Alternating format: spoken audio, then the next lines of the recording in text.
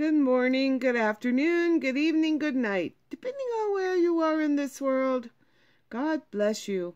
This is Gloria White coming to you from Utah, USA. Today we're going to continue in the book of Galatians, and we are in the final chapter, chapter 6. We are in the King James Version of the Holy Bible. Brethren, if a man be overtaken or caught in a fault, ye which are spiritual, restore such an one in the spirit of meekness.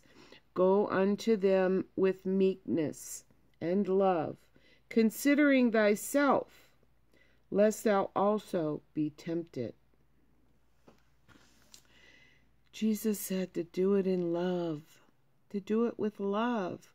You can correct one another, but you need to do it with love, and you need to be considering yourself in is how would you want someone to talk to you when you have made a mistake, so that we can consider how we are sounding to the other person. Are they receiving it in a loving manner, or will they reject it because you've been harsh? So we want to keep that in mind when we catch someone that's doing something that we know they shouldn't be doing, and they just need a little nudge back to the center to stay on that narrow path. So always think, what would it sound like if your words were being spoken to you? Love one another as you love yourself. Verse 2, bear ye one another's burdens, and so fulfill the law of Christ. It wasn't Christ's will that we be alone in our burdens, but to encourage and help one another. Verse 3, for if a man think to himself to be something, when he is nothing, he deceiveth himself. So if you think you're all that, you better step back, because no one is. We're none of us that good. Verse 4, but let every man prove or examine, let every man examine his own work. What are you doing? Are you perfect? Do you have that mote in your eye? To get the splinter from your brother's eye, you have to first get rid of the mote in your own. And then shall he have rejoicing in himself alone, and not in another. Now let's examine this, because but every man prove or examine himself, his own work, and then shall he have rejoicing in himself alone, and not in another. So here my Bible points us to 1 Corinthians 11:28, and I've put like several markers here. 1 Corinthians 11:28.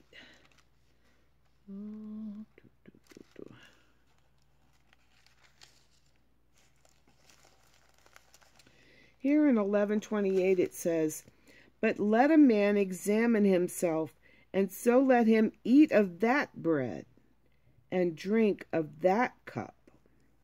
Now here verse 28 actually points us to 2 Corinthians 13:5.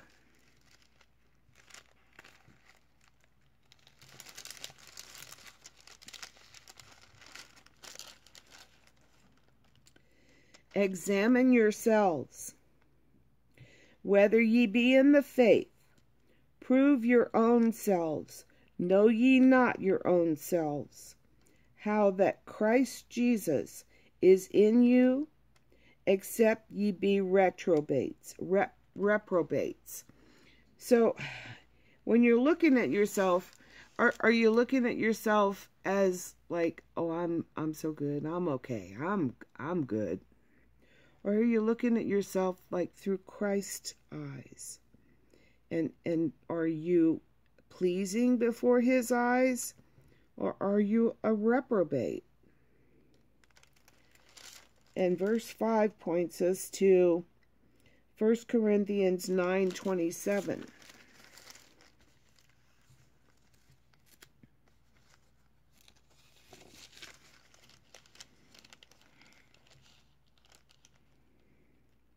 But I keep under my body, or I discipline my body, and bring it into subjection, lest that by any means, when I have preached to others, I myself should be a castaway or disqualified. Are you in a position to be telling another, to correct another?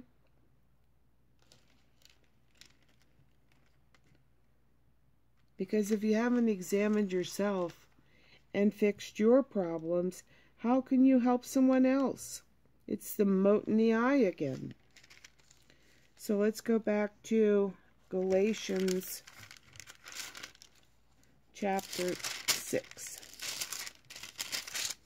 verse 4. But let every man prove or examine his own work, and then shall he have rejoicing in himself alone, and not in another. For every man shall bear his own burden. Let him that is taught in the word communicate unto, or share with him that teacheth in all good things. Be not deceived, God is not mocked. For whatsoever a man soweth, that shall he also reap.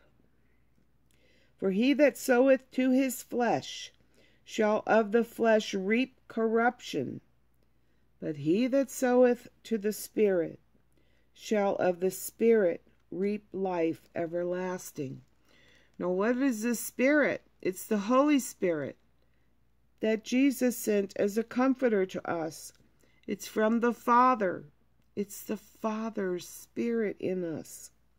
So, for he that soweth to his flesh shall the flesh reap corruption, but he that soweth to the Spirit shall of the Spirit reap life everlasting. And let us not be weary in well-doing, for in due season we shall reap, if we faint not. Now, if we faint not, this translates into we do not lose heart. And if we therefore as we have therefore opportunity, let us do good unto all men, especially unto them who are of the household of faith. So, we're to do good to everyone, but especially to those who share our faith, those in Christ, brothers and sisters. Verse 11, ye see how large a letter I have written unto you with mine own hand. As many as desire to make a fair show, or a good showing in the flesh, they constrain you or try to compel you to be circumcised, only lest they should suffer persecution for the cross of Christ. They want you to be circumcised so they can gloat over you. As many as desire to make a fair show, or a good showing in the flesh, they constrain or try to compel you to be circumcised, only lest they should suffer, but they may not suffer persecution for the cross of Christ. Lest they should suffer persecution for the cross of Christ. And it says in translating, to make it clearer, says, only that they may not suffer persecution for the cross of Christ. Meaning, boys used to be circumcised on the 8th day, and that was under the covenant of Abraham. And that was something that Abraham and God made an agreement to, that would distinguish his people from the other people, his chosen people, Israel. But now we still practice that today, but not for and because of the covenant between God and Abraham, because now we're under Christ, but we do it for health purposes. Verse 13, for neither they themselves who are circumcised keep the law. So even those ones that are circumcised, they don't keep the law, but desire to have you circumcised, that they may glory in your flesh. Sort of a nanner, nanner, nanner. I got you. Because it's not the flesh that's circumcised under Christ. It's the heart. You know, God looks on the heart. And so, remember throughout the Old Testament, and he would say, I'm going to take away the stony heart and put a flesh heart in that's soft and tender. Not hard as a rock, that you go about beating people to a pulp with your words. No, we have a fleshly heart that's soft and tender and loving, and so we can express that love and tenderness and caring to one another. And that fleshly heart is beautiful. Verse 14, but God forbid that I should glory, save in the cross of our Lord Jesus Christ. I'm only going to glory in the cross of our Lord Jesus Christ, by whom the world is crucified unto me, and I unto the world. And it says, except, but God forbid that I should glory except in the cross of our Lord Jesus Christ, by whom or by which the cross is crucified unto me, and I unto the world. Pick up your cross and follow me. Crucify the flesh as Christ did, meaning not to give in to the lust of your flesh, but to resist the urges of the flesh and things in this world that the flesh desires. Verse 15, for in Christ Jesus neither circumcision availeth anything, nor uncircumcision, but a new creature or creation. You know, you seek Christ, you ask for forgiveness of your sins, you repent, and then you're baptized, and when you come up out of that water, you're a new creature. Then the Holy Spirit fills you. So you're a new creature, a new creation. Verse 16, but as many as walk according to this rule, peace be on them and mercy and upon the Israel of God. From henceforth let no man trouble me, for I bear in my body the marks of the Lord Jesus. Brethren, the grace of our Lord Jesus Christ be with your spirit. Amen. Didn't say be with your flesh, it said be with your spirit. These fleshy bodies are going to fall off, rot, and decay, and turn back into dust. It's our spirits. That is what travels from this earth to heaven before the Father. And no one comes to the Father except through the Son. And as always, I love you.